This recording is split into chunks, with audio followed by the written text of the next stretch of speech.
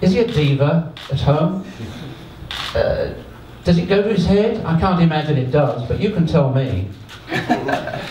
No, Ash hasn't changed since I first met him, and I'm not sure if a lot of people know this, but I often explain him as like a 4-year-old kid. And when I tell people that, I think they don't believe me, but he gets really excited about stuff. So like it could be something really simple. We go to Disneyland and he's literally exactly like the 4-year-old kids at Disneyland.